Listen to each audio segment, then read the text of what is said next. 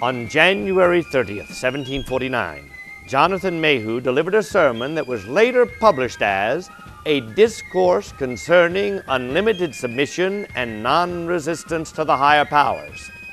The pamphlet, which encourages civil disobedience and resistance to early tyrannies of the British government over the colonies, is considered one of the very first voices to resist British rule in North America.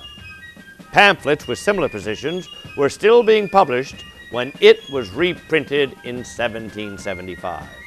This Day in History brought to you by the Freedom Trail Foundation, partnered with the Massachusetts Teachers Association to bring history to life.